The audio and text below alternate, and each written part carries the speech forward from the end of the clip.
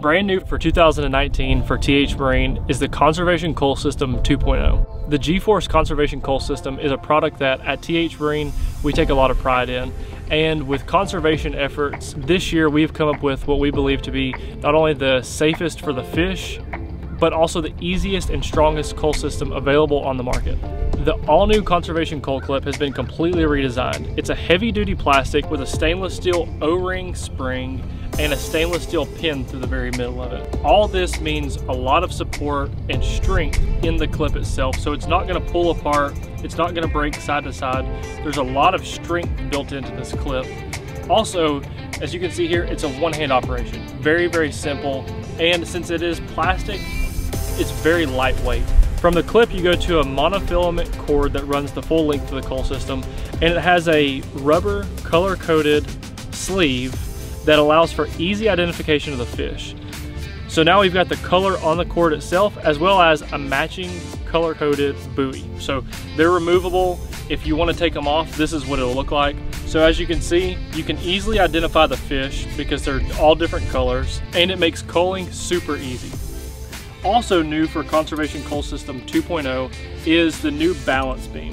This molded grip handle is much stronger, very rigid, and there's no parts in this that can break. And the good thing with the new cull system is we've made sure that every single part weighs the exact same on every single float, which means that when you hang this new Conservation Cull System on the balance beam, it's even every single time, which makes culling fish exactly accurate every time you put the fish on the balance beam. One other really important thing to remember when you're culling fish is the placement of the cull system on the fish's mouth. So when you go to clip the cull system on the fish's mouth, make sure you clip on the side of his mouth, not on the very middle underneath his tongue. Clip it on the side, it'll go all the way around on the bottom, and you got a very strong and secure hold.